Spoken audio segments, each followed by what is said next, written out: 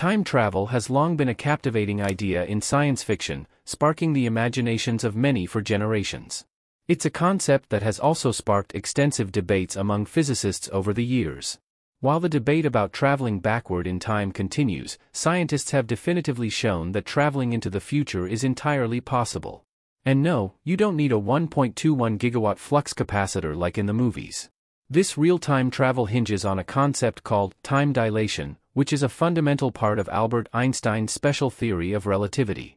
Einstein's theory explains how speed influences mass, time, and space. He was a pioneer who realized that time isn't a fixed, unchanging thing. Instead, it slows down relative to an observer's speed. In simpler terms, time can seem to move more slowly for someone traveling at the speed of light compared to someone who's not moving as fast.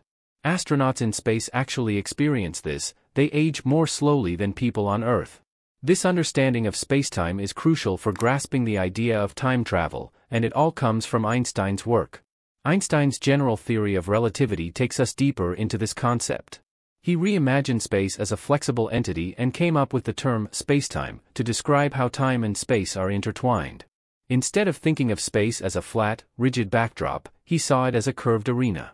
Think of it like a gravitational roller coaster around massive celestial bodies like planets, stars, and black holes.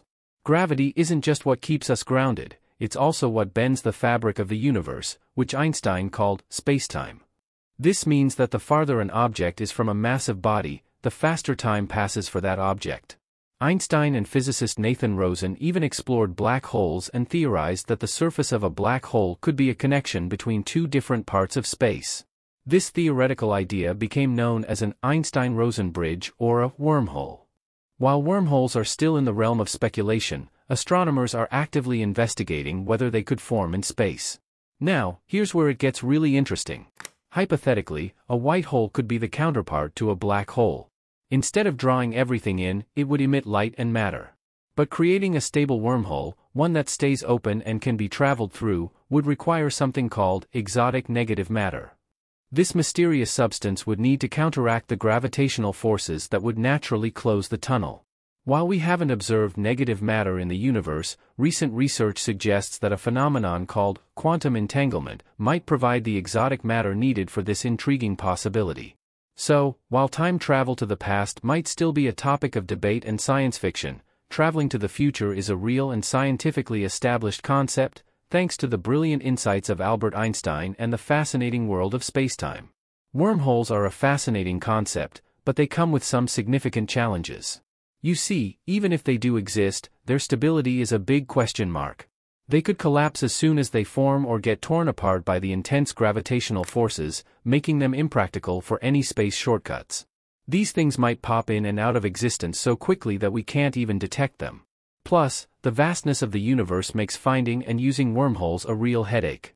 Think about the scenario in the movie Interstellar, where a wormhole near Saturn made time travel possible. In reality, getting to such a far-off place would need a crazy amount of what we call negative energy to keep the wormhole stable. And you'd also need a super advanced spaceship to get there in a reasonable time.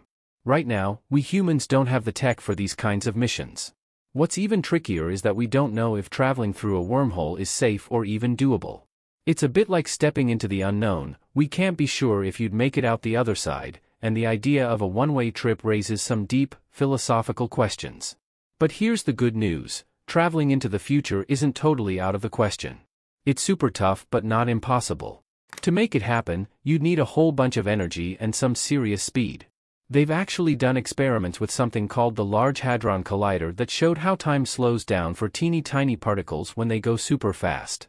But here's the catch: getting a spaceship to go that fast and have enough energy for time travel is a massive engineering problem. As we keep exploring time, gravity, and the universe, we're still in the dark about when we'll unlock the secrets of time travel and wormholes.